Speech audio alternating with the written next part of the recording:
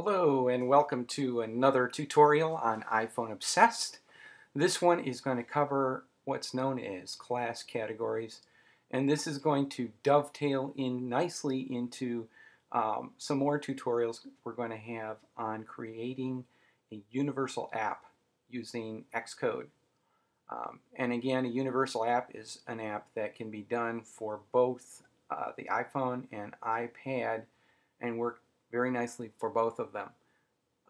We're going to cover again in this tutorial creating class categories, and although they're not necessary for writing a universal app, we're going to show you something I did to make making a universal app easier. Plus, I'm sure you're going to look at what we're doing and come up with your own ideas of what you can use this for. By the way, you can find this video on iPhone Obsessed, and in the post that is there for it, you can also find a link to download the source code for this sample universal app with all the different things that are in it. And you can use that download for all the upcoming tutorials. I am using a class category in this case to make my life easier. Here in this block right here, you'll notice I am creating a view controller object, init with nib, and here I say UIDevice and proper nib file name for current device, and I have home because it's my home page. So we're going to be looking at how I created this part here. And basically, just by passing in my name here, it comes up with the proper name, whether it's for the iPad or the iPhone. So when I call this, even though proper nib file for current device is not a UIDevice member, a normal member, Objective-C allows you to add members to an existing class without subclassing, and we're going to get into how you do that.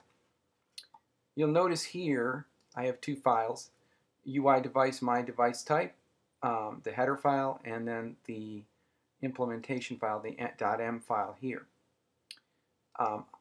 You have to add your category file, so you'll see that I have this here. You'll notice here I've got interface UIDevice, and then right here in parentheses I have my device type. Let's look really quick at another class. I'm going to look at my view controller classes. Just want you to see a difference here.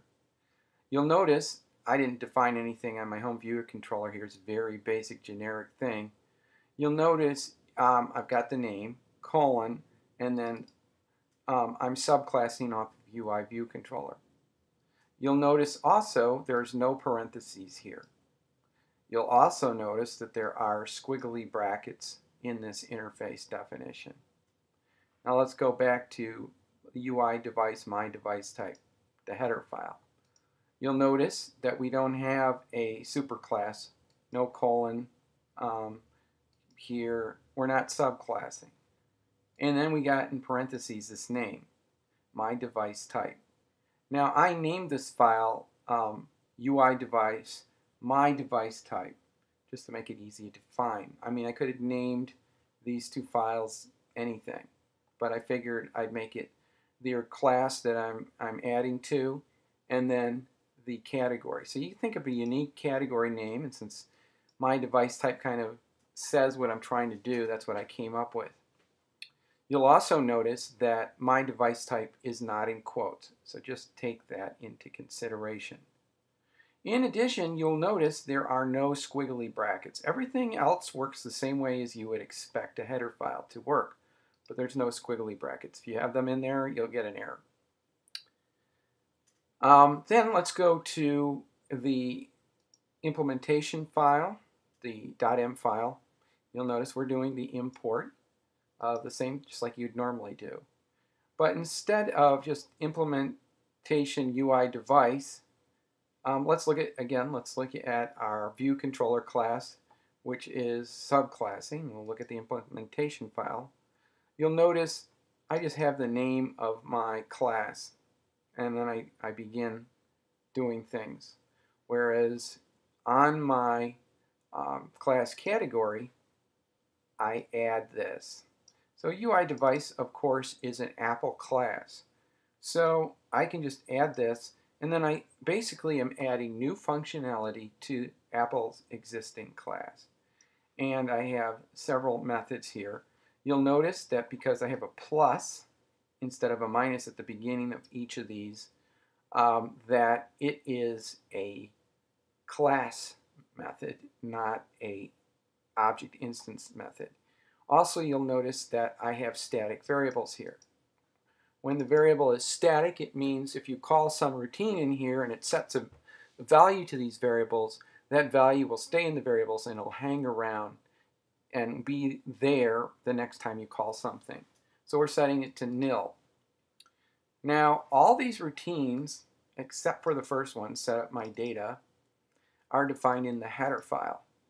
And so the signatures for these are the same, except for that first routine we were looking at. And this means that these different items are available to the outside world, to something calling it. In our case, you saw it in my app delegate right here. So I'm calling this. I have some other methods I've exposed to the outside world. I'm using this one in the outside world here to pass in the word home. And then we go back here. So you'll notice, for example, my device type will return my device type. But the first thing I do is I check to see if the string is nil. If it is, I call setup my data. So it will set up the values the first time. It is using, to build all this, it's using the value in UIDevice current device.model. So we do a little checking to see if it's iPad or iPhone, whether it's the simulator or the actual device. And run mode, so my device type would return iPad or iPhone, and run mode would return simulator or actual device, and then here's that proper nib file name, which builds the file name based on what's passed in the base file name. So we're setting it to the base file name here, and then we're concatenating my device type. So what that means is that this has added new functionality to the UIDevice class. As I'll just review again, in the app delegate, we're using this new item here. The problem is it's not going to just work unless you put in import UIDevice my device type.h in here, if you just go ahead and do that. But what if you're going to use this new functionality all over the place in your program? Well, instead of having to do this import at the top of every class where you're going to use it, you can do something else, and I'm going to show you that next. And what you can do is you can go into, hold on a second, let me see if I can find it quickly. Under other sources, I have my universal app underscore prefix PCH.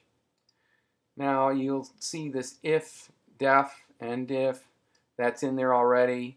You will find these first two lines are already in there. So you would need to add this line here. Notice that because it's not a foundational kit, it's not a normal library, you have to, instead of put it in brackets, you put the name of the file in quotes. And that's all you need to do. And it's after you do this, it will be available everywhere in your project, just as if it were part of the original SDK. So there you go. Next tutorial, we're actually going to get into looking more at the universal app structure and how to put it all together. Thanks for listening.